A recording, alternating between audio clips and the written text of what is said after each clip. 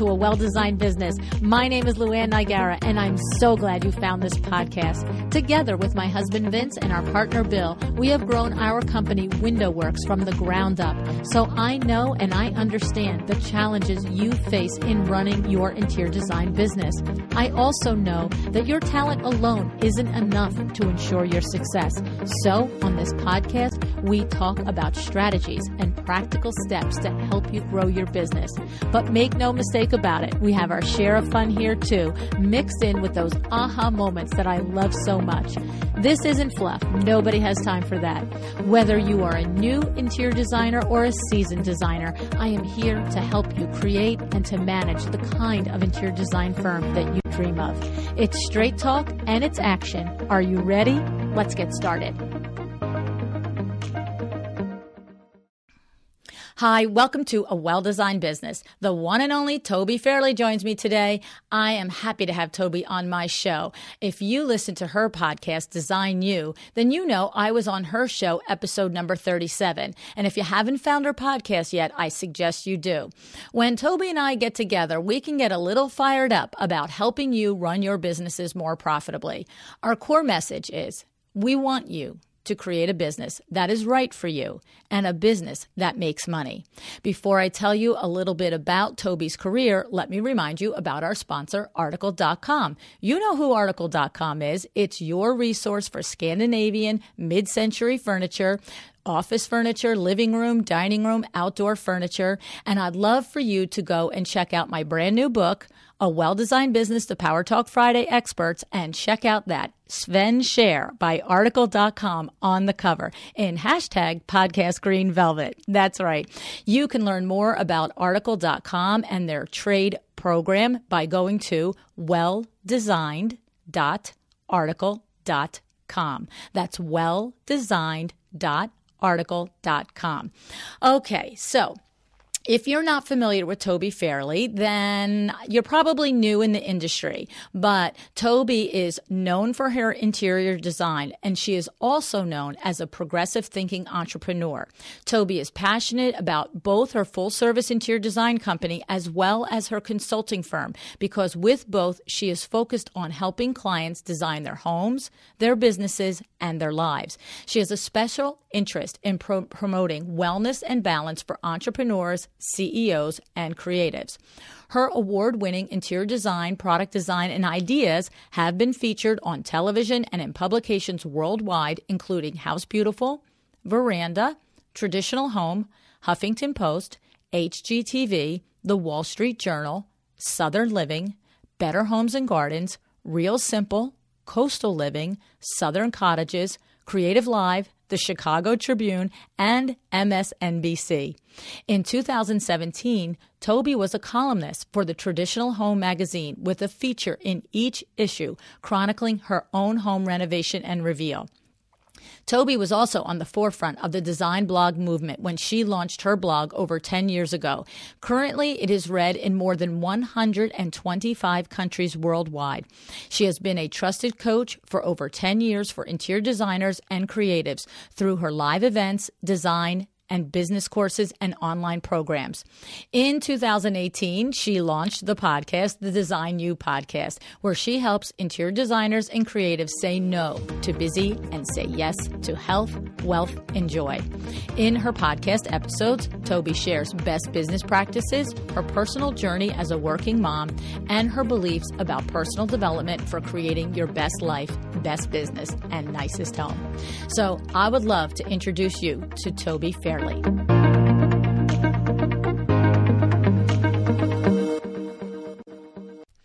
Tobi. Thanks so much for joining me on A Well-Designed Business today.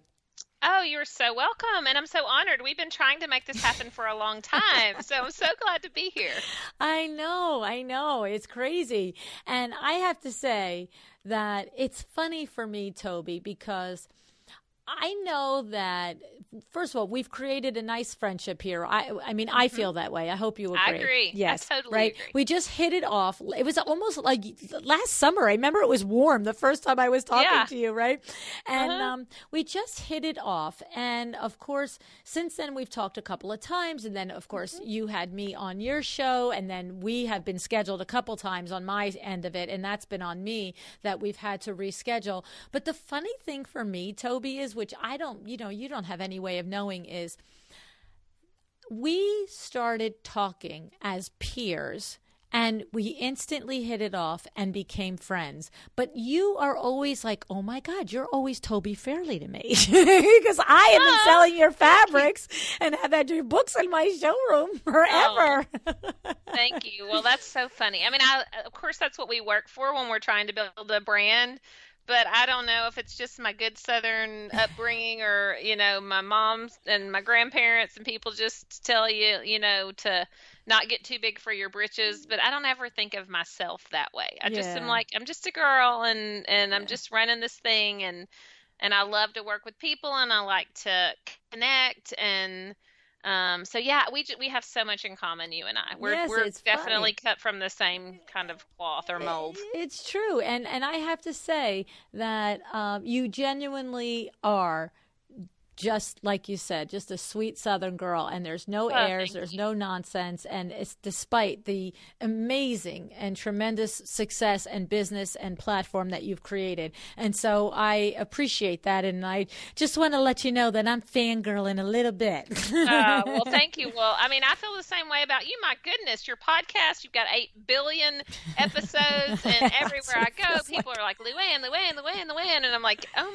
my gosh, she is kicking butt. And it's awesome. I love it. Well, thank you. So, and the same with you. Your podcast is doing me. I love your podcast. I love that it really does talk into the nuances of some of the things that we do as business owners, that we, not so much just the spreadsheet stuff that prevents us from being successful, right? A lot of times on your podcast, you're talking about the headset and the mindset topics that prevent us from, of achieving what we were intended to achieve. So I enjoy it. Yeah. I was kind of born and bred that way. My dad, honestly, I don't even know. He must have been 19 years old when he, first started listening to some of the salespeople and gurus and self-help people. And then I was just raised that way. I remember when I was 12, literally, my parents gave me my first set of cassette tapes from Dr. Wayne Dyer. And they're like, you really need to listen to these. We are exactly the same. Years, they're like, you really need to listen to these. And then I remember being 19 and calling home. I was like, watching there was no internet really hardly then. We barely had like Gmail or something in college and, I don't know, in my 20s maybe. And I was in college. I went to college forever and got a bunch of different degrees. So it could have been any time in my 20s. But honestly, for calling my dad, and it was probably like 11:30 at night. And I'm like, hey, I'm watching this Tony Robbins infomercial. Oh my God. And I buy this set of these these CDs. Will you pay for those? And he's like, yes. Absolutely. And I would drive in my car, and literally, what a nerd. In college, I'd be listening to Personal Power 2 by Tony Robbins. So I've just been kind of, bred that way to be into personal development and self-help. And I know some people think it's very woo-woo, but it's always worked so well for me to reach goals and live into my potential and all that stuff. And so I just really enjoy melding that with design and with the business of design. And so I think I'm in my happiest, sweetest spot I've ever been with the work I'm doing with people right now. Tobi, you have no idea how cut from the same cloth we are. Of course, the designers listening that really listen to every one of my shows, they know darn well that I started at 10 years old with the Ogmandino collection. So this is the greatest salesman of the world, the greatest miracle of the world. Okay, and from there, I was the only kid in 7th grade that knew the erroneous zones because I read Dr. Dwayne Dwyer, the erroneous zones. He had that book. I still remember what he looks like on it when he had one here, a little circle on the front. Exactly. Book white with like blue. It was a blue book. It absolutely was a blue book. I remember all of that stuff, and that's so funny. It's the truth. Yes. And Tony Robbins, I say anytime. Like, I'm on a lot of other podcasts, other business podcasts, and they'll be like, LuAnn, is there a quote or a business mantra? And I'm like, well, I've got two for you. We've got Og Mandino, I will persist until I succeed, and I've got Tony Robbins, all I need is within me now. I mean, honestly, it's like burned in my brain. Yes. It's hysterical. And my dad was big Earl Nightingale and big Oh, Zig yeah. Ziglar. So one of my favorite quotes is, the way to get what you want is to help other people get what they want. Love it. And that's a Zig Ziglar Zig quote. Ziglar. And that's what I fall back on when I'm helping and serving other people in the business coaching and life coaching. And because it really, not only is it fulfilling, but it does make me money as well. And so that's really the truth. Like, if I get to pour everything I have into other people, it comes back to me in a million times, in a million different ways that it wouldn't if I was really just serving myself. That's right. It's the truth, because in The Greatest Salesman, it's what you do comes back tenfold. So it's so true. And I have a more obscure one, and I'm curious if you know it. James Allen, As Man Thinketh. Yes, I think you are a true blue. So it's burgundy with like a cream front with a little burgundy like pinstripe around it. It's tiny. It's like half of a book size. It's small. I even have it right here behind me on this bookshelf. We are. Wow. Yeah, okay. that's People crazy. Are like, okay, y'all are nerding out. Move on with the podcast, That's it. But it's true, Tobi, because you know what? I have to say, and I'm sure you've experienced the same thing, I know for a fact that this is an amazing foundation that I was raised on through my mother and my Aunt Honey. And these are the women that exposed me to this. I had men in my life. My father is in my life. I always mention these two women because they were the ones that would bring these things to me. And it really does influence who you are, who you become, how you look at the world, how you evaluate your own value in the world. And then what happens is when you work with people the way you do in your courses and your coaching and your groups and so forth, it's helping them find that in themselves, right? Right. Well, a couple things there. First of all, the fact that your mother and your aunt were so progressive, because my mom listened to it too, but because I think my dad introduced it to her. But most of that stuff, for people my parents' age, right. And I don't know how old your parents are or would be. My parents are in their 70s, but mine too. It was coming from sales and business. So wow, how progressive of the ladies in your life. But on that note, you're exactly right. And one of the things that I love to do is I feel like I'm so fortunate, it sounds like you are too, to have just unconditional support at home, and not everybody has that. And so I know that kind of foundation and that kind of thinking and pouring into me, the same thing that sounds like happened to you, or what really made me be able to be so successful. And so that's one of my favorite things to give to other people, because it doesn't have to come from your parents. It sure is hard when it doesn't for people, and they have to overcome that. But you can have somebody pour into you, mentor you, support you at any age. And it can really be anybody that connects with you and has that kind of information and resources that you need to hear. And so I just love doing that for other people. Absolutely. I agree with you.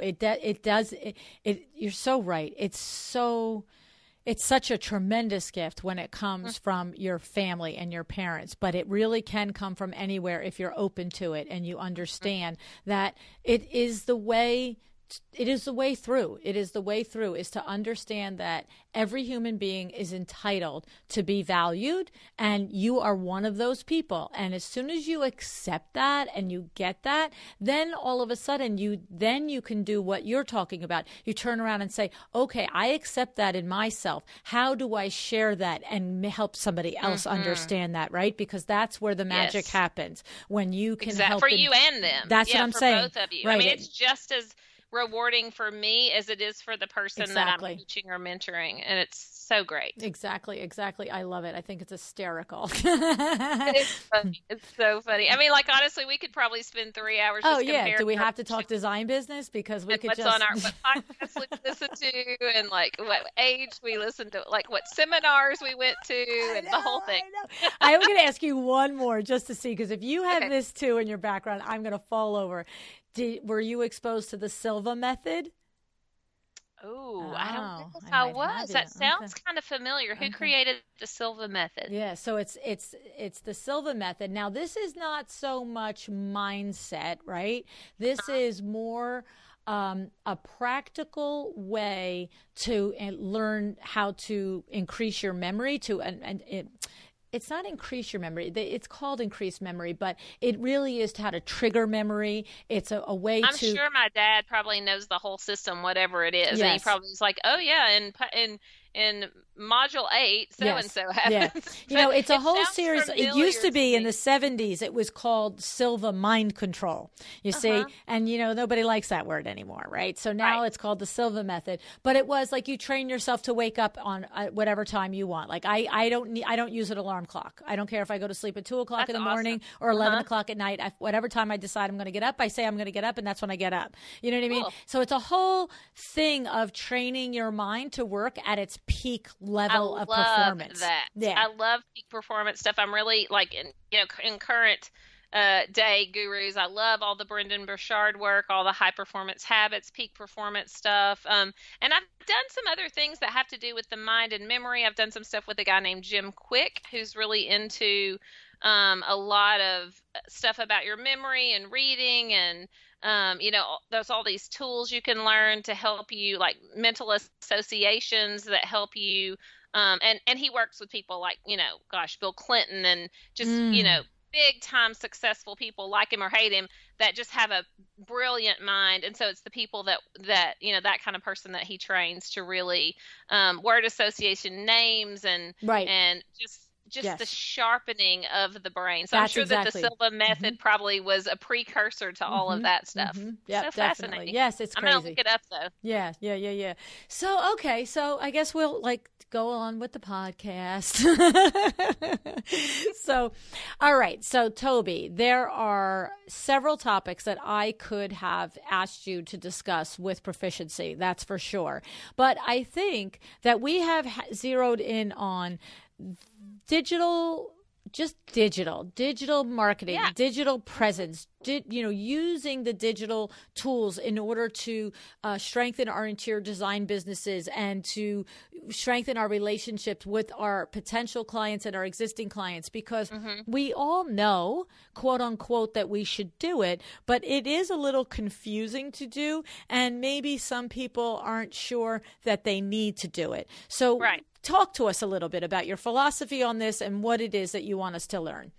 Okay, so the interesting thing is, I'm just really, as you can tell, and you're the same way in a lot of ways, always just been really comfortable in progressive thinking. What's the future look like? When you look at my Strengths Finders test, one of my top 5 is futuristic. One of them is maximizer. I love to take things and turn them into something bigger. I mean, if we're going to be perfectly honest, they're in this order: activator, achiever, maximizer, Oh my God. futuristic, and significance. God. And so all of those things, like I love to take action, I love to achieve, I love to take something and make something bigger or better out of it, which is the maximizing. I love the futuristic thinking, like where are we headed? I'm not one that lives in the past a lot. I don't wish things would go back to the way they used to be. I'm always looking at possibility and opportunity. I like things to create things of significance or make a difference. And so I think that what happens a lot with industries like ours is it's so easy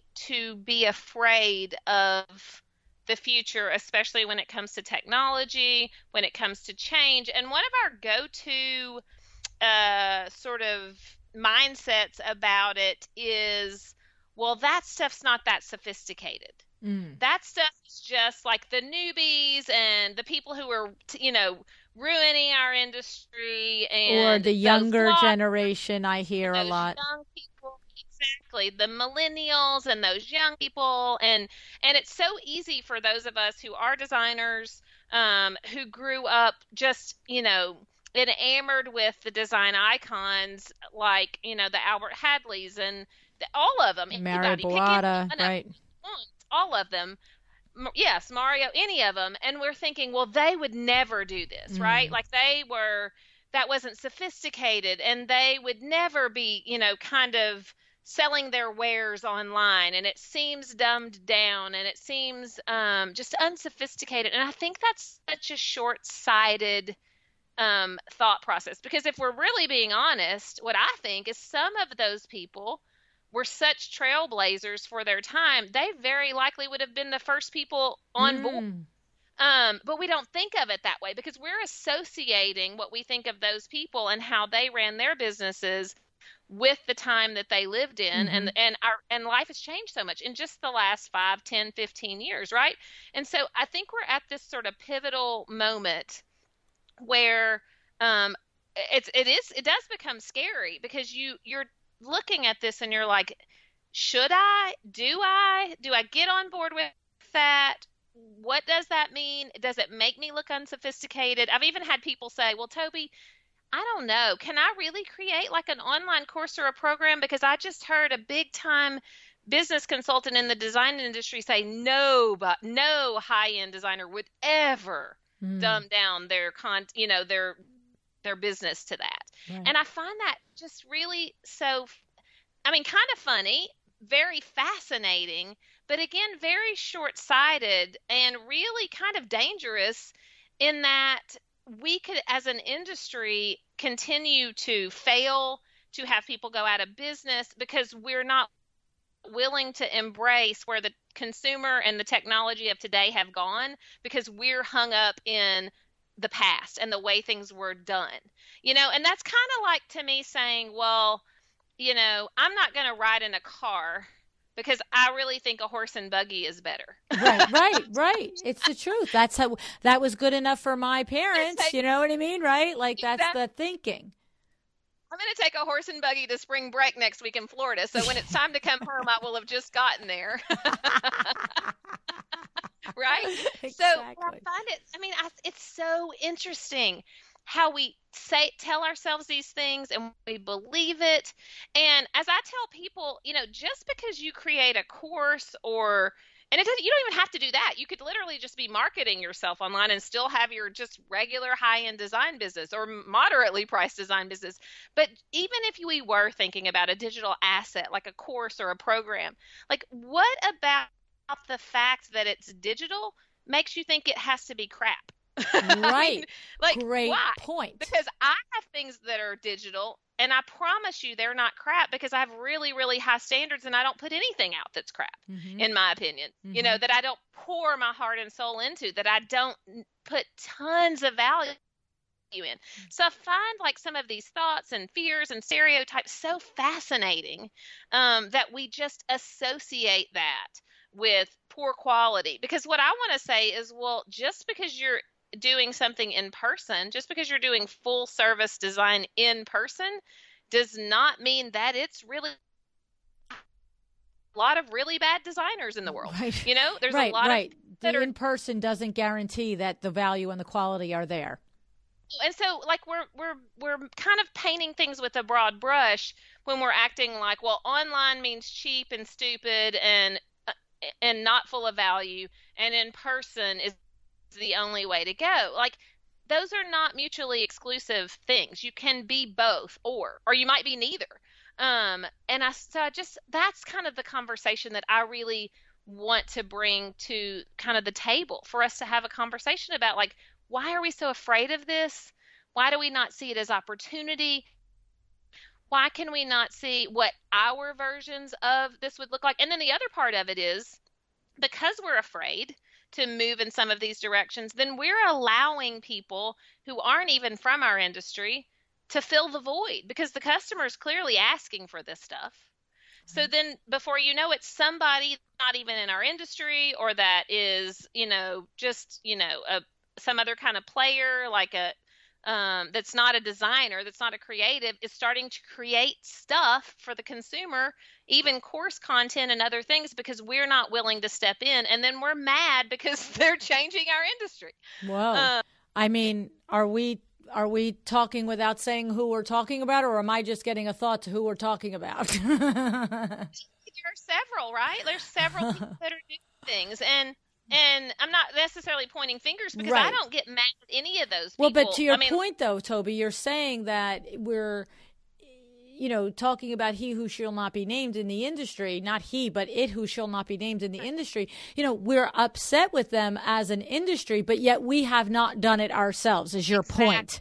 And the thing is, the consumer is going that way, and to ignore it is, it's funny because we just had Rachel Cannon on the show a few weeks ago, and Rachel Cannon, she's right up your alley. She believes everything what you're saying. We didn't have an opportunity to explore it in depth because we had a different topic going on the show. But she literally, we said things like, well, I said, well, that's right. It's like being upset that the car came along. You've got horses. You've got, a field of horses. You've got acres of land that you raise these horses on, and you're standing there going, what am I going to do with all these horses? Well, you can stand there all day and be upset about it, but the car's still going down the road, and we don't need as many horses anymore.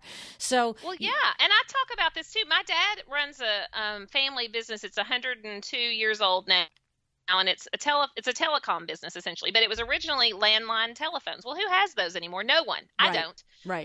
And so then he got into the cable television business, and then into the cellular business and the internet business. And there were times when we were literally freaking out. Like he was like telling my mom, "Don't spend any money, don't buy the grandkids anything, like times are changing." But he adapted, and he became they do all kinds of things now. They do fiber optic cable and the utility side of the equation, and they figured it out, and now their company is worth so much more than it ever would have been. Right, if he just stuck his feet in the ground and said, "This is not the way it's supposed to be." Right. And I've even had people who, like, when I'm promoting a webinar on some of these topics or something, I've had designers say, I'll leave a comment and they'll say, "Well, those people are ruining our industry, and I'll go down kicking and screaming before I change." And I think, well, that's only going to hurt you. Right. And you're going to go down, right? What it's like what I always say, you want to be right or you want to get what you want. So if you want to be right, then, whatever. But if you want to get what you want, you got to adjust, right? Yeah, and I'm not saying that there's not always going to be a version or a model of high-end interior design and people who want things one-on-one and people who want you to procure a product for them, but I'm just saying it is changing, and I think it will continue to change. And there's, as opposed to being afraid, there's so much opportunity. And in fact, some of the stuff that we complain about the most, like procurement and how hard it is, it's like we're trying to hang on to that. And I'm kind of just like, well, what would happen if we just let that go? You sound just like Rachel. I think she must be like drinking the Kool-Aid, right? Okay, fine, Amazon or whoever you want it to be, like, let them handle that. Like, what would happen? Because, like, for me, what would happen? It'd make my life a hell of a lot easier when I'm not trying to figure out what to do with the busted sofa leg, and the So, Tobi, let me ask you something about that, okay? So here's the thing, because I think Rachel works with you, right? She's part of your organization and your group and so forth. A really great friend and customer for years, and we've worked together, and I've mentored her, and she's inspired me, and she's awesome. I love her.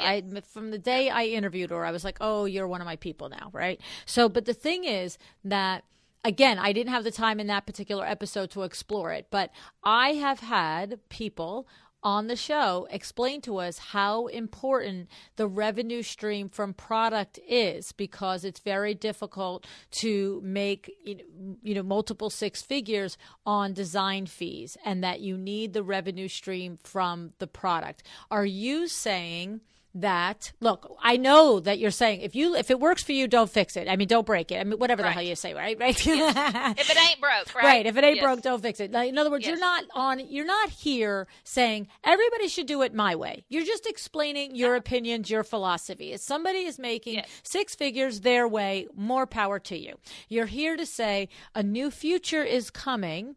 You're having a position on that future, and you have a position on revenue streams that might not be the traditional revenue streams, right? Am I understanding correctly where we are right now? Yes, and kind of what I'm saying is, if you're in the horse and buggy business and the car has launched, you better start figuring out what you're going to do when nobody else wants any horse and buggies, right? Right. So as long as you can sell product and make a lot of money on it, by all means, please do. In fact, please charge more than what you're charging right now, because if you're barely making money on it, it's not worth it. Right. And so many designers I see, are making a 20 or 30% profit margin. And honestly, it might look like it's a lot of money when the gross amount of the check comes in, but at the end of the day, it's not worth your time. No.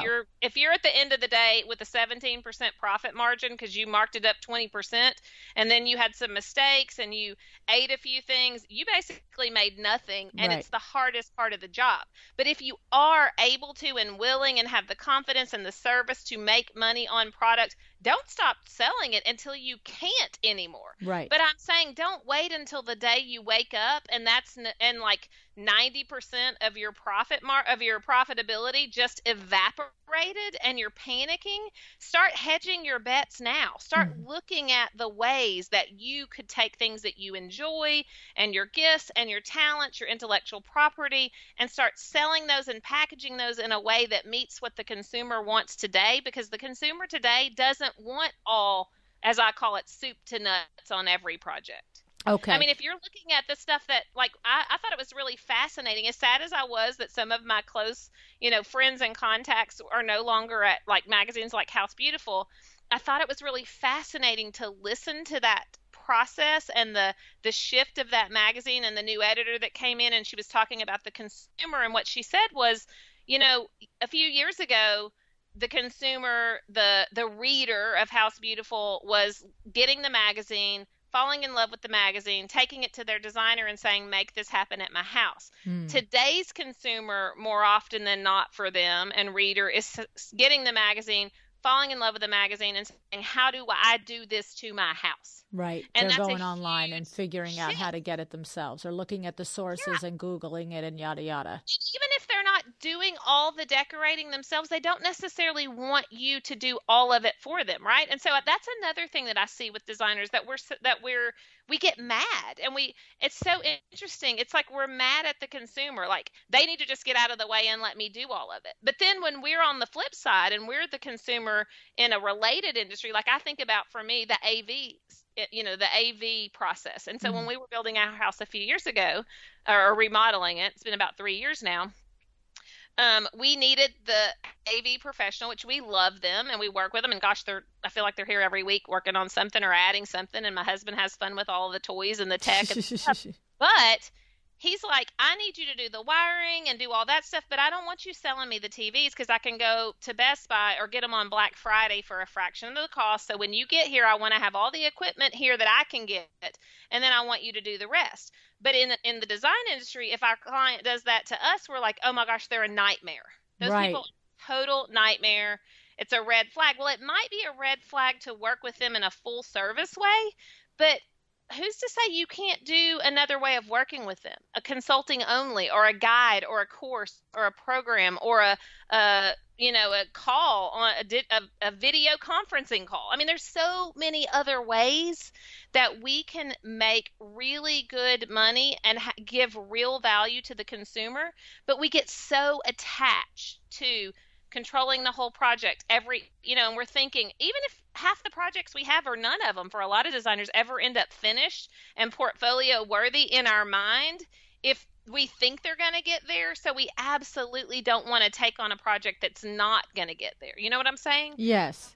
And so, yeah. Well, but that point right there towards the end there, that's a valid point that makes me wonder. So I hear you, Tobi. I hear you that, you can understand it as the consumer. Why would I pay the AV guy $1,000 for a TV that I can get on Black Friday for $500? What I want is your value and your expertise as the guy that makes all the wires make things happen. I get that. I totally get that. The analogy is the same for interior designers. If you can come in and create my floor plan for me and tell me what size rug and what size sofa, and I'm going to go get it myself, that's awesome. And I have something to say about that too, because I don't want to send the wrong message. Now, here's not what I'm saying. I'm not saying you take your highest end full service interior design client and turn them into that. You absolutely don't. Okay. But what I think designers do is we try to cram everybody that comes to the door or the phone or the website into this one model, which is full service. And not every customer is supposed to go into that part of our value ladder or our menu of services, okay? But that's the only one we've got. So that's the only place we put them. So do I want you one-on-one working with a person like this that's going to be a pain in the neck and charging beans for it? Absolutely not. But do I want you to think creatively and think, okay, for all the people who just need that, what could I create? Could I create a video course, a program, something where they hire me as a call and I get a premium for that? Do I want you to drive to their house? No. Do not let people earn working with you at the level of a premium project without paying premium prices, and create other places for these other customers to go. And that's the problem, because most designers that I see and decorators, they have one thing really, and they put you into it. And what ends up happening is they end up offering full service that should be worth way more than they're charging, and they're giving it away because they don't think they have another choice, because to get the job they have to sell it kind of for nothing, and compete on price. And what I'm saying is that customer that wants less than full service gets a different thing entirely. Right. 100%. That definitely makes sense. It's like, the analogy we use all the time on the show about a steak. You can buy a steak at the store, cook it yourself. You can buy a steak at Fridays, or you could buy a steak at STK. It's a piece of meat. The quality goes up with each place, but the service and the value add-ons also go up at each level of what that is. And and the beauty of creating a business that is more like, it's more accessible online. There are things people can pay for online. There's versions of you they can get access to your intellectual property, your design only. Like, there's these other things they can get. The beauty of that is when you can make money in those ways, which a lot of times are so much easier on us when we're not dealing with all of, like, honestly, what's worse than procurement for someone who has a tiny budget and every decision for them is life or death? Like, that is the most miserable place to be ever. Like, don't buy for that person. Just guide them. Right. But for the people who are willing to spend the money, then absolutely do the whole thing. But what you can start to see when you actually put this in practice, and I've done it in my own business and life, and it's so wonderful, is it gets easier to make money in those other ways for the people who don't want to go all in. And when you start making money with other things, other revenue streams, other services, it balances your cash flow. It gives you a little breathing room, and it allows you to be more choosy for the clients that you do go all in with at the highest end. And then you can do a better job.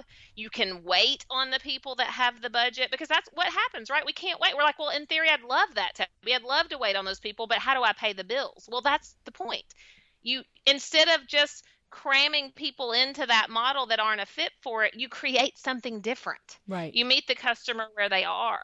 You listen to what they need, and we're creatives. Like, we should be able to get creative about how we solve their problems. And there's not only one way to do that, but we only kind of think in this one model for the most part. Right. So the thing is that, what's the practical strategy for the design professional that has been told by the design panelist icon that you cannot do luxury design and do this package design and not mix up your brand?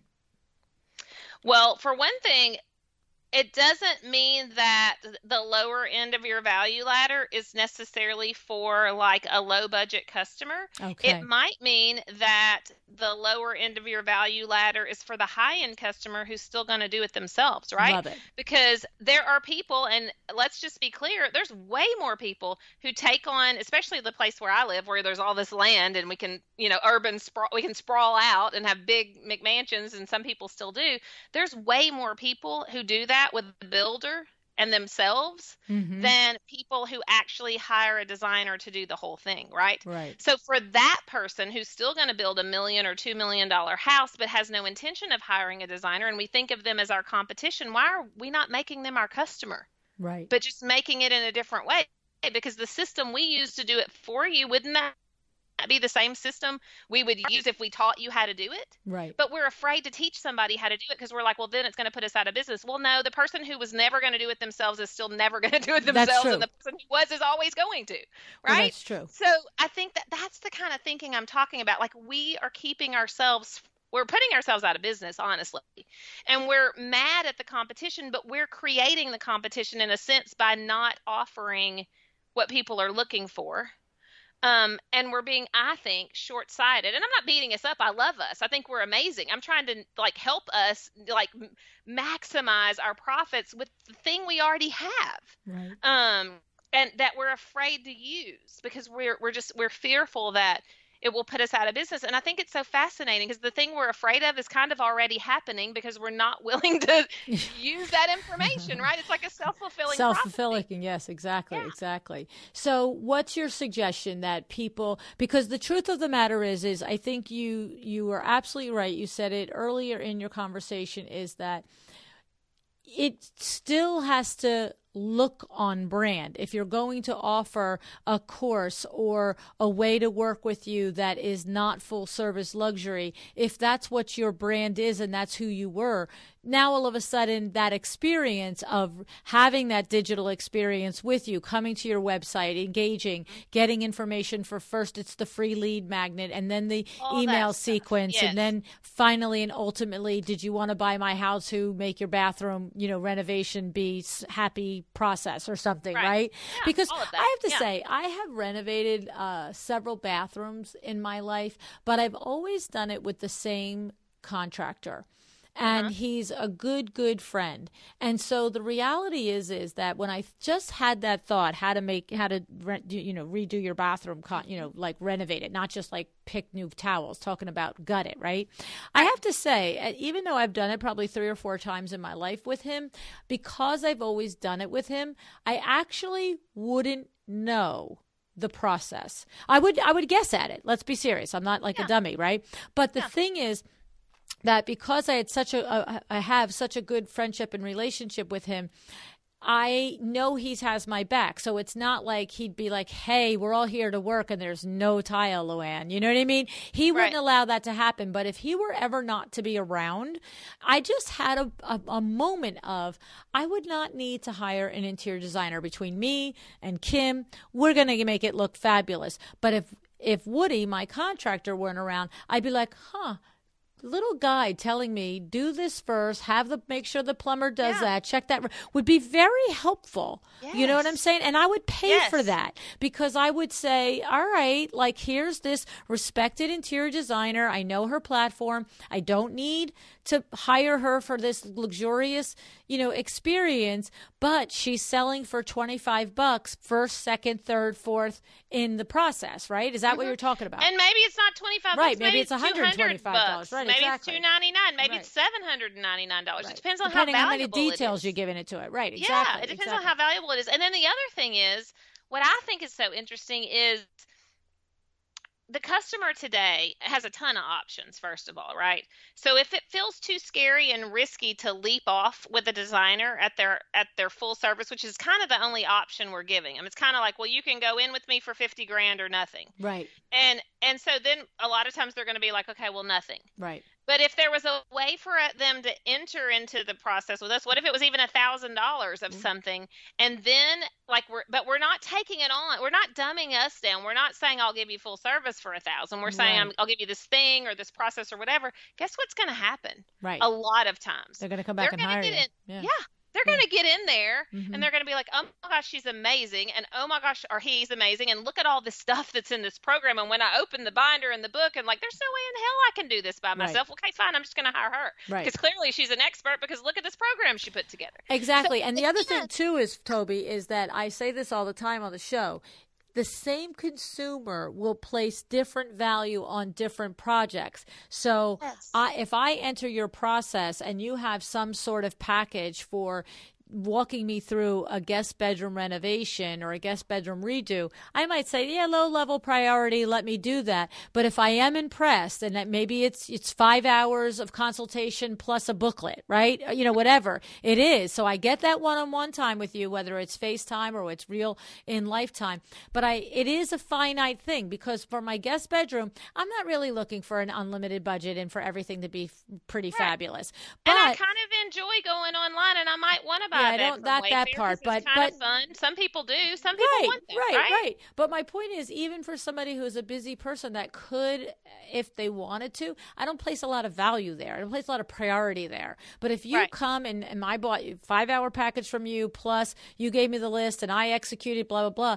If that was a good process, when I go to do a more important room, master bedroom or living room, I will just say, hey, let me go right back there, because I'm not doing a do-it-yourself living room, right? That's more important to me. Yes. So the project I just installed last week in Florida, I've been working on for 2 years with a client who found me because originally they had some poor experiences with a designer or decorator. I don't have any idea who it was. No idea. I never even asked. But I never knew this person. They found me online. They found my inbox interior service, which I don't have anymore, but I used to have. And they literally did their entire house with my inbox interior service, the whole thing, every single room, like 12 rooms, I don't know, in Florida. And then it's not their forever home. It's in a nice neighborhood, but it's not their forever home. And they had been kind of burned by someone. So and she has time. She's busy, and she's a stay-at-home mom and has 3 kids, but she's like, I kind of enjoy this. I could do this with their guidance. Literally did the whole house.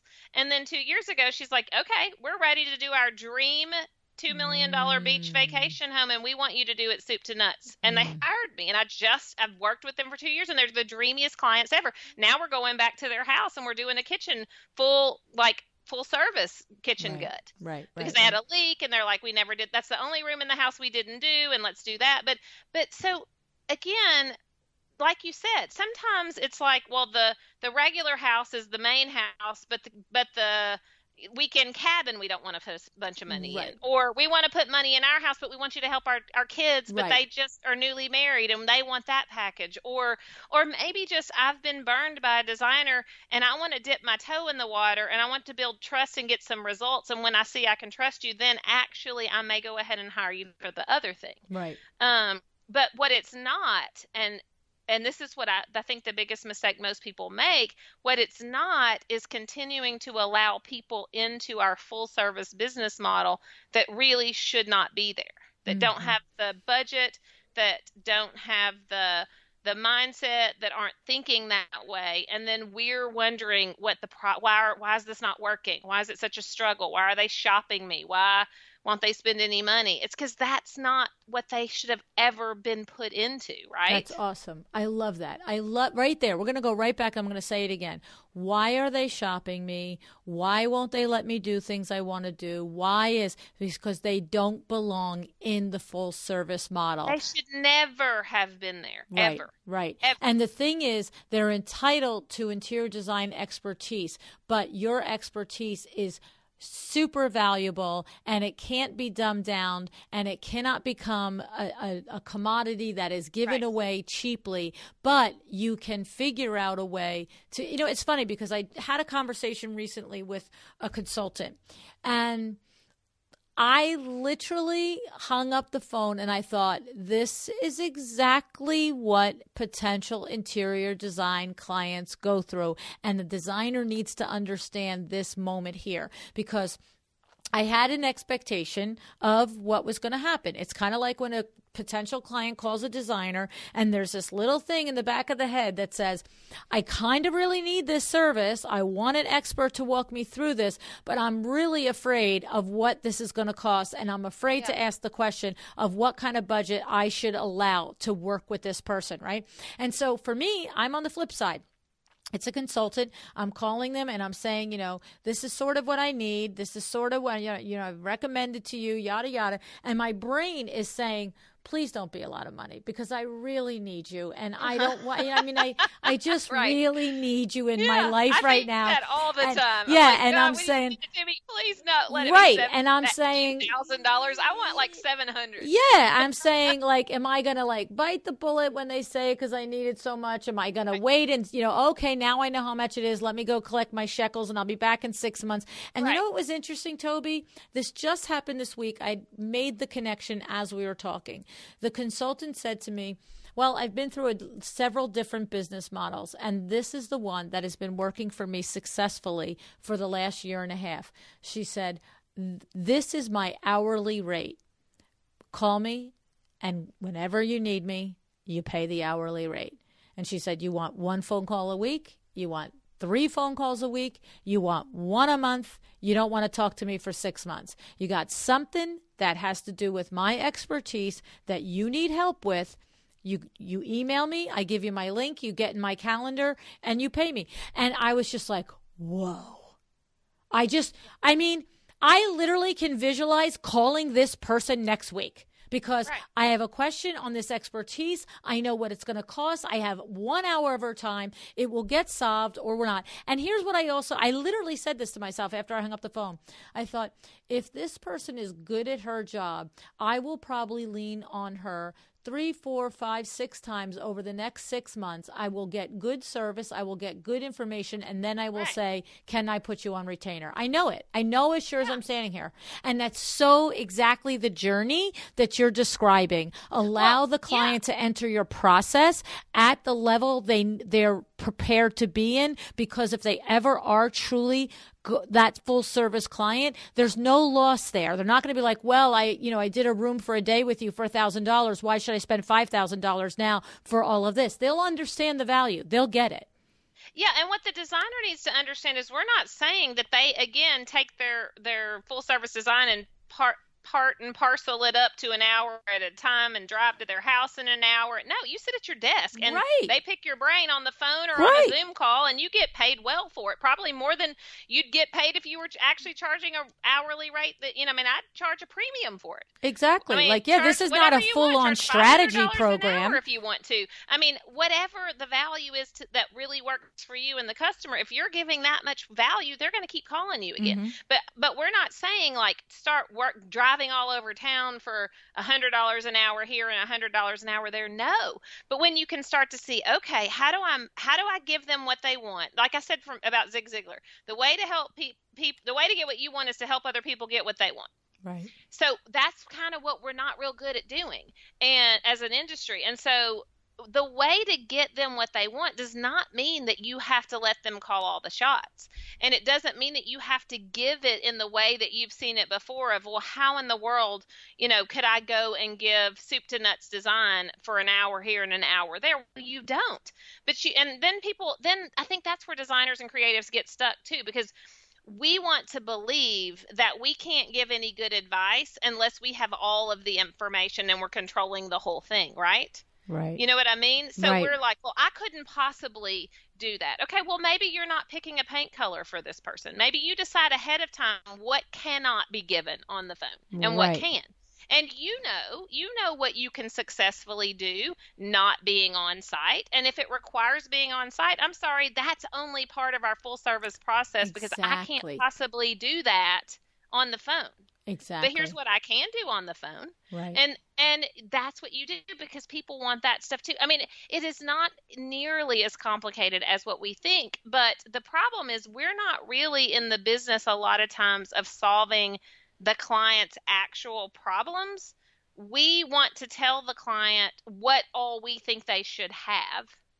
And that's what we want to solve. And I think that's where the disconnect is. And I think that's why these other businesses are popping up that will help the customer because they only want this or that. And we think that, well, if we can just get them in the door, then we'll ride in on our white horse and we'll talk them into doing the whole room for $30,000 when they really only needed this. Right. I've had that experience with designers before in coaching calls where the project they have not gotten the project because it's not listening. In other words, there are times when someone will very clearly tell you what they want. I want a room refresh, or I want this. And then we come back with this entire plan. And sometimes that's good, but the point is you have to understand and read your client, because there have been situations where I'm literally privy to lost the project because they oversold it, and the person just kind of looked at me as I just wanted this, that, and the other thing. What did you not understand about $5,000, right? Right. Or to me, if I get in and I think, okay, they really want more, then I'll say, you know what? It sounds to me like you need a lot more, and maybe even want a lot more than what you're saying. Would you be okay with me showing a full design scheme? That's what I would do. And then if they're like, oh, sure, then that's one thing. Right. And here's the other thing I want to be clear about too. Just because we're talking about solving the client's smaller problems, that doesn't even have to mean that you ever speak to them in person at all. They could literally buy something from you, from your site, a course, a program, a book. There's so many different ways to solve people's problems. So if it seems like a total nightmare to you, because it does to me, to be, like going backwards kind of, and having to work in the types of projects that really would not be pleasant or fun for me, then just don't make that part of your service. Right. It's not like I'm saying that you have to go to people's houses that have a $5,000 budget. It's like, well, if that person comes in, then you set up, which we haven't even talked a lot about yet, but there's such a science and an art and a process to the whole digital marketing strategy. But when they come into your world, your funnel, you use the right language, the right digital assets to guide them to this other thing that they purchase that is all self-service. Right. And the amount of money you can make from creating something like that can really blow your mind.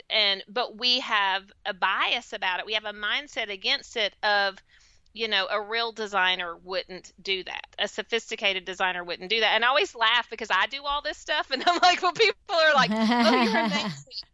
But a sophisticated designer wouldn't do that. And I'm like, well, I'm doing that. Am I unsophisticated? Am I dumb? Because it sure feels good when I get the money for those. When I wake up the next morning and there's, an extra $1,200 or $7,000 in my Stripe account, I'm pretty dang happy about that. Well, and the thing is, that is a whole nother animal to take on, to do it well, and to take it on, and to create that digital marketing funnel, and to get them in with a good quality lead magnet. We've talked about it on the show with several past guests, and to get them right in with a good quality lead magnet, and then the whole email sequence and everything. And it is true. It not only is, there is a technically appropriate way to do it, but then there is a stylistically way to do it that reflects your brand and really keeps you elevated.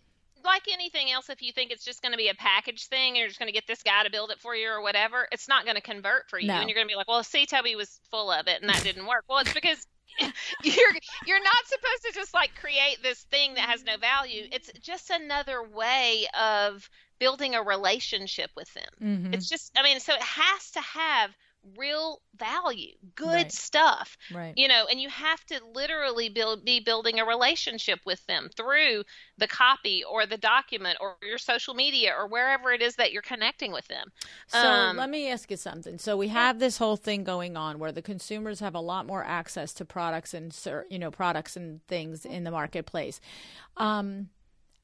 Whether we think it's good or bad, I think we just are saying it's sort of the writings on the wall. Where it is in 5 years is we don't know. We don't control it. Right. We have no control over it, whether we like it or not. That's the point. And so the thing is that your message is to just be aware that the industry is changing, and rather than stand there in the middle of the field and say, stop changing, figure out your way to move and change within it, and to diversify the way you earn money so that you are not left by the wayside.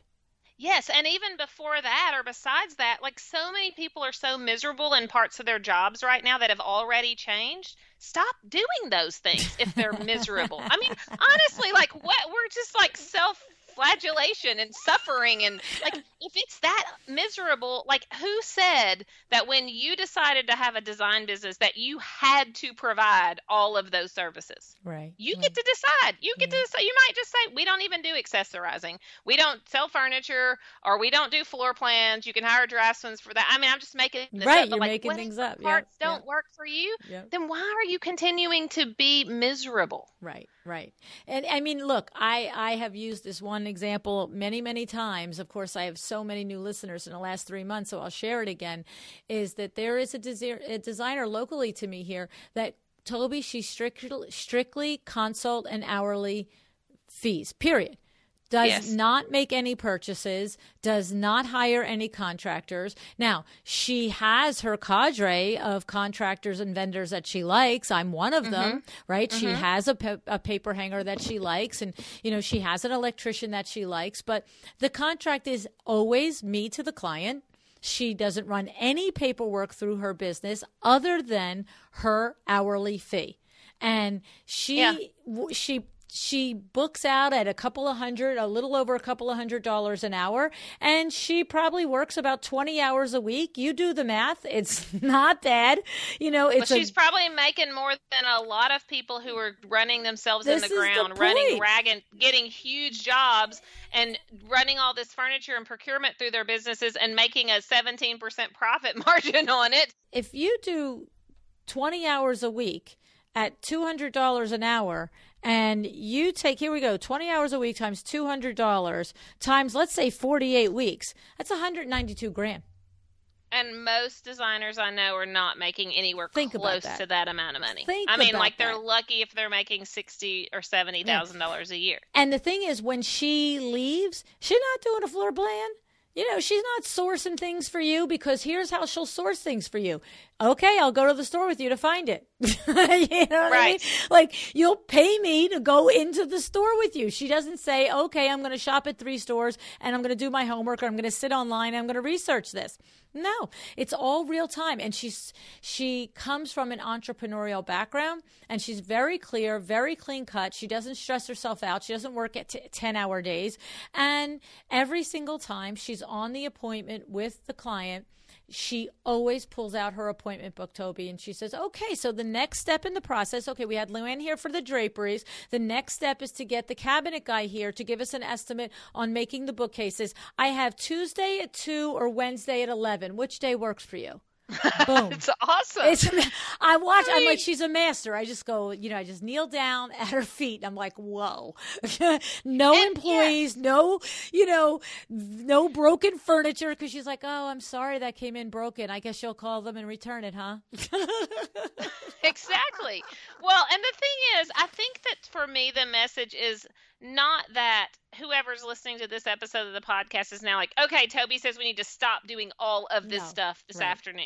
No. What I really want people to do is just create a business that is right for them. Right. I want you to actually tune in and go, what do I like about my business? What do I hate about my business? What makes me money? Does anything make me money? Do I even know if anything makes me money? And what are my clients asking me for that I am not giving them or willing to give them? And could I get creative? Is there another way that we could solve that problem for them that would actually add value to them and value to me? That's what I want people looking at, because we're very entrenched in how things have always been done, especially if we aspire to be a certain level of designer. And I think so many of those opportunities and things have changed themselves too, right? I mean, when I got into design, of course, I wanted to get published in major magazines. I wanted to have product lines. And I've done all of that. But if I was a designer coming up right now, would I be doing all of that? Not in those same ways, because a lot of those opportunities have changed, right? Right. I think that the most important thing that you said right there, especially piggybacking on the business model that I shared with my friend here, is that there is no one way. But the thing is, you said, tune in to what do you like and what do you want to do and what do you want your business to be. It's because I am definitely not advocating either that business model. The fact that I bring it up so often, I'm not advocating for it. Look, I work with it's Sandra just Funk. Fascinating, Right. It's and I work with Sandra Funk every day of the week. And Sandra Funk would never want that business model. She wants to design to completion. She wants it to be every single part of it. Absolutely the perfect piece. She doesn't want to say to somebody, you need a 6-foot sofa and an 8-foot rug, and then walk in the next week and go, sort of not that one, but okay, I'll move on and work. There's this. It is, what do you want? This other woman wants a clean business, wants to make an X amount of dollars. She knows that she's helping people who would never contract for full service interior design. She's helping them make their rooms more beautiful. It is, how do you want it to be? And what you're saying is you can figure it out, right? Yes, and how do you want it to be? And also, if you're trying the other model, like you said, that Sandra has, and this, what I call soup to nuts, and it's not working for you, and it's more trouble than it's worth, and you're thinking about quitting, and you don't know where your next paycheck's going to come from, and why does this have to be so hard, then that's a sign for you to tune in and look at what's happening, what you're doing, what's making you money. And I think that we kind of have, a lot of times, there's so many people living in that space right now of it's harder than ever, and it's not fun, and they're not making money. And so basically they're kind of either burned out, or they're thinking about, I mean, I talk to people every week. They're like, I think I'm getting out of design now. I just am not willing to do it anymore. Yeah. And there's a lot of rungs on the ladder between full service, like luxury interiors, and I have to quit this job. Yes. Well, that's the truth. That's that's right? That is it in a nutshell right there. There are a lot of steps and a lot of points on that road, from super high-end luxury to I can't do this and I've got to leave the industry or quit, or super high-end luxury and the whole industry has gone kaput and there's no way to make money in it anymore. The idea is to be as creative as you are in your interiors. Get creative about your business. Get real about your business, about what you really want it to look like, and craft it. There's no designer, police that are going to come out and say that's not the way a designer model should look, is your point, and stop right? caring what everybody else thinks about you, because at the end of the day, if somebody thinks, well, that's sure is cheesy that she, did that service or that thing. In one of my favorite books is called You're a Badass at Making Money, and it's by this life coach, Jen Sincero, I think, and she says, would you rather be rich and cheesy or cool and poor? But then we have such strict standards in our industry of what we think is cool and what's allowed, and we kind of tend to be a little snobby and a little judgy, not meaning like we're bad people, but we just have these really high standards, and anything that seems like out of the box or weird is not what we do. And so I just want people to just open their minds to the possibility. Just open your mind. Just and don't think, well, I saw this one really horrible thing online. And because people will call me and they'll hear this message or they'll join my coaching program, and then they're like, so are you saying that we just all need to create a course online that's less than $200 of how to decorate? And I'm like, no. Don't all need to do that. Absolutely not. Because there's going to be in 5 years from now, 5 billion of those, just like there were when the blogging started, and then there were 5 billion blogs. You need to create something of value that you're passionate about, that solves a problem for a specific group of people, that lights you up when you do it, and that makes a happy customer, that makes you money. Right. But you can't just do it because it's the thing to do. Exactly. It can't, right. Because it won't be authentic. Doing design in a box, and I think that's one of the least profitable models, because if it's a custom design for less than what a custom design costs, you're going to lose money every time. It's not sustainable, but everybody needed one. I tried it too, right? Right. Everybody got on that, and that's not what I'm saying. It's not everybody better get a course now and everybody better have a this or that, but it's just, you've got to get online. You've got to think digitally. Your customer is online, so whether your service that you're providing happens through an online way or in person, you've got to be getting with the program with digital marketing and showing up out there and meeting their needs. And there's just so much to it. Gosh, we could have 5 podcast episodes. We could talk about what the website looks like. We could talk about what the marketing strategy looks like. We could talk about the whole mindset piece that holds you back. And when you start creating this content and putting out in the world, you're going to freak out and it's going to feel really uncomfortable. But that's growth. And then when you get it out there and people love it, I mean, do you think I freaked out when I've created everything I've ever done? Of course. Like when I started business coaching, I'm like, oh my God, all the designers are going to think I'm such a weirdo.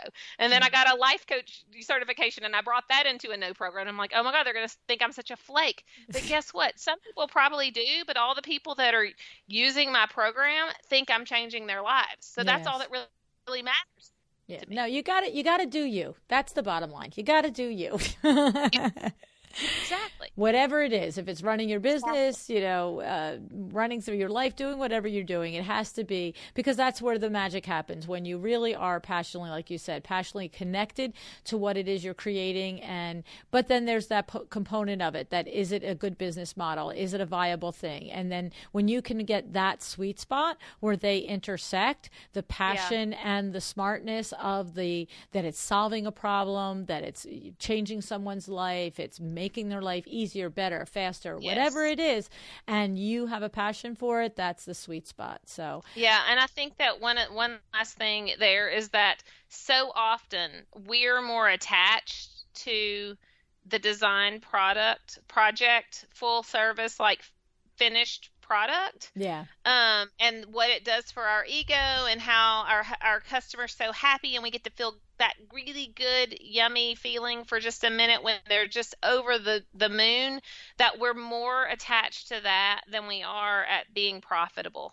Right. And so we sacrifice money consistently, but then we're always frustrated of why it's so broken and why we never make any money. So you have to think about, and you and I have spoken about that even on my podcast. Like it's not all about money, but it's got to at least be about money at a basic level. You've got to be at least making a certain amount of money, or it's not sustainable. No, because then it is a legitimate hobby. And, and the thing about it is, you can have a legitimate hobby.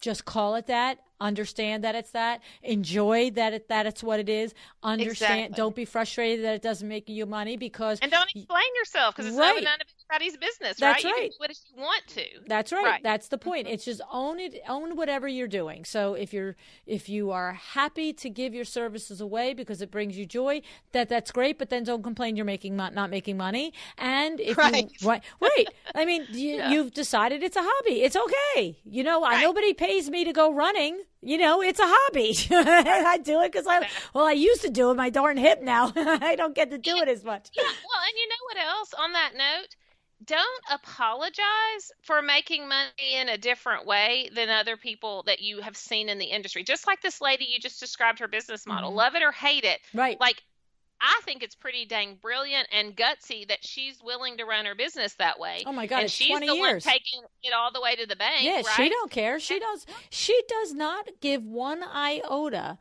what anybody thinks of her business model, because you know what? She leaves the house at 9:30 every morning. She's back at 3:00 every day. She doesn't take any appointments after 3:00, and she works 5 days a week in and out. And when she doesn't want to work, she closes her calendar. Boom. And she's not sitting around going, "What's going to happen when I don't have any vendors? And are the vendors going to be mad at me? And I'm never going to be able to buy a sofa? And like, what if I can't get a wholesale account? And what?" Like, she's not even doing any of that stuff. And the thing is, when a customer will say to her, "Oh, well, can't you purchase this for me?" She just says no. She doesn't justify it.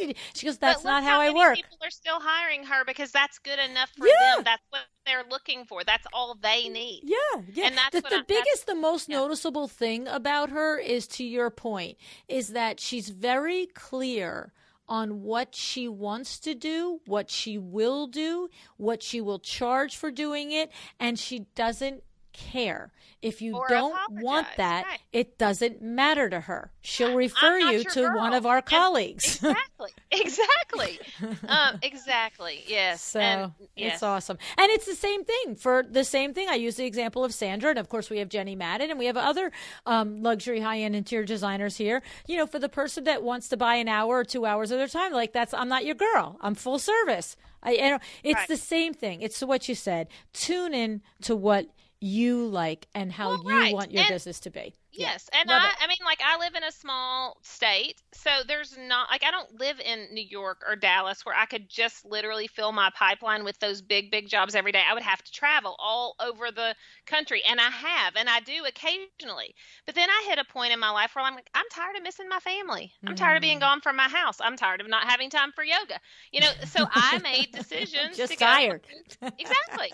So then I'm like, okay, well, then I don't want to give up design. It's not an either or for me. I don't have to say, okay, well, I quit.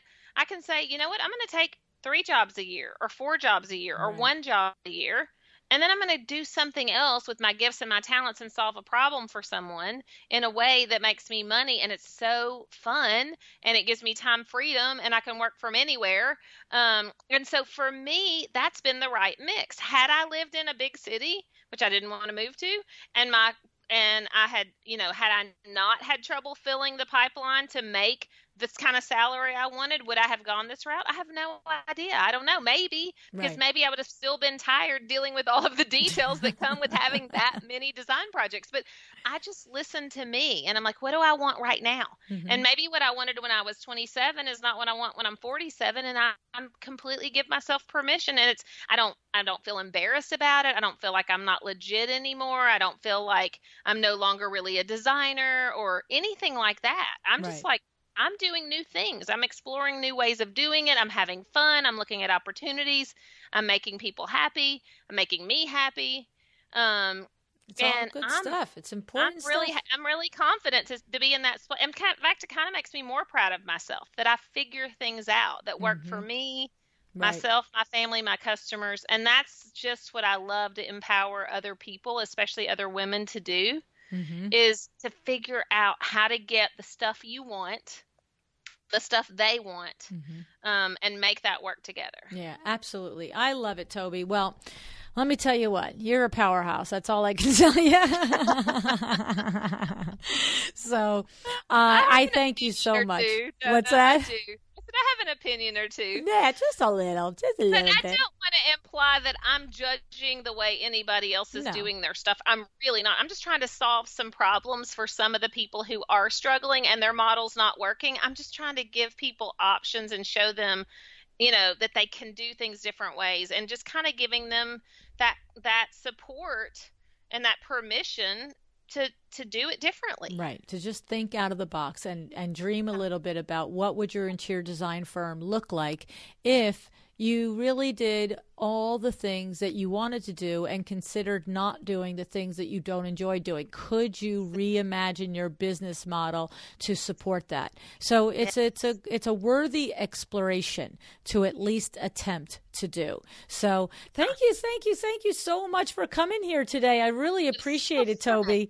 Gosh, I feel like every time we get on the phone together, I just feel like we could have like we could literally have a whole all-day conference. We could have like a summit because we could just keep going. It is so true. It is so true. I thank you so much. Have a great day, okay? Thank you. See you soon, LuAnn.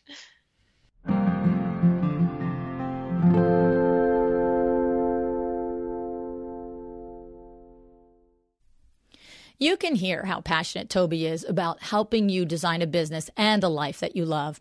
Her exact line, you need to create something of value, something that you are passionate about, that solves a problem, that lights you up, and when you do it, it makes you money. The other ideas from Tobi that stand out include to not apologize for making money if you're doing it differently than colleagues that you know. Tobi emphasized there are a lot of rungs on the ladder between full-service luxury and I have to close my business. And finally, one of the most practical ideas from Tobi is don't be more attached to the final product than about making money. This means very specifically, if you are killing it at one-off consults or designer for a day or any model that is working for you, own it. Own it all the way to the bank. If you'd like more information on creating digital products to support your design business and help you make money in a less traditional way, even if you'd like to explore this idea to diversify your income streams, be sure to check out the new book, my new book, A Well-Designed Business, The Power Talk Friday Experts. It is available on Amazon, or you can go to LuAnnNigara.com/book 2. In the book, Kay Whitaker outlines the client journey, which is exactly the first step in understanding digital marketing. So it's a great place to get your feet wet if what Tobi is saying is intriguing you. Now, let's not forget how My Doma Studio fits right into this discussion too. My Doma Studio is not only perfect for managing your projects efficiently and productively, it is perfect for creating digital design packages which you can either use as a marketing lead magnet or that you can sell to your clients. Be sure to go to mydomastudio.com/a-well-designed-business. That's mydomastudio.com/a-well-designed-business.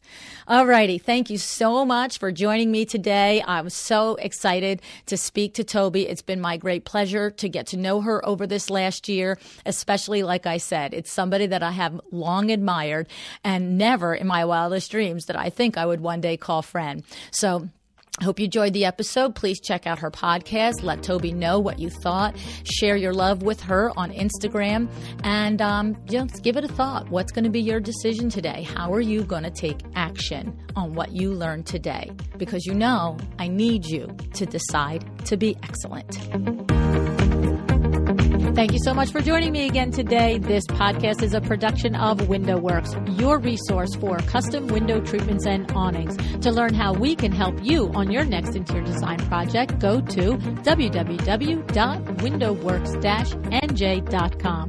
And if you're interested in working with me on your business, either through masterminds or one-on-one coaching, or you want to know how to get my book, The Making of a Well-Designed Business, or you just want to know what's going on in the podcast land and where I'm going to be, all of that is found at LuAnnNigara.com.